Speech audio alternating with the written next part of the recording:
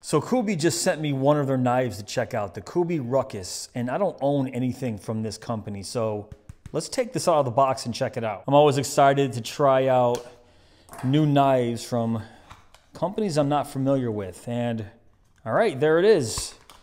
It's like orange G10 handles. I actually love orange knives, and I'm trying to get that out. I have a few orange knives that are G10 and aluminum, so wow, that's bright. And I'm not really sure what the heck is going on right there, but it looks like I can still deploy this with the thumb studs. All right, let's talk about what I do know about the Ruckus. This is a 3.31 inch AUS 10 draw point blade with a flat grind. Orange G10 scales with a liner lock, a reversible deep carry pocket clip that's tip up only, and caged ceramic ball bearings in the pivot. And the action?